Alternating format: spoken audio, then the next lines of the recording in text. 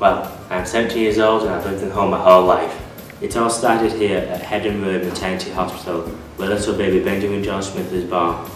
It's been knocked down since I was born there, but here's a picture to help you remember. The next memory I have is at this park, Pearson Park. Me and my family used to come here a lot, swing on the swings, feed the ducks, get ice cream from the little shop over there. Then my mum took me and my brother to the insect place on the other side of the pond. Next came the big bad world of school. My educational adventure began. Here at Britnell Primary School, where some of my fondest memories lie.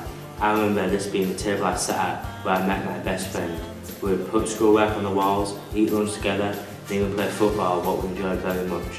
When leaving day finally came upon us, we were all in the playground, signing each other's shirts, saying our goodbyes, moving on to bigger and better things. After is when my dad introduced me to one of my biggest passions, Hull City. Going to the matches, enjoying the thrill of the game. Even though we aren't the best, they are my team and I'll support them through thick and thin. Then came COVID, the high school that's given me everlasting memories. This also let me get a taste of the working world. I worked at CAP 111 on Newland Ave, serving customers, cooking food and making a lot of tea and coffee.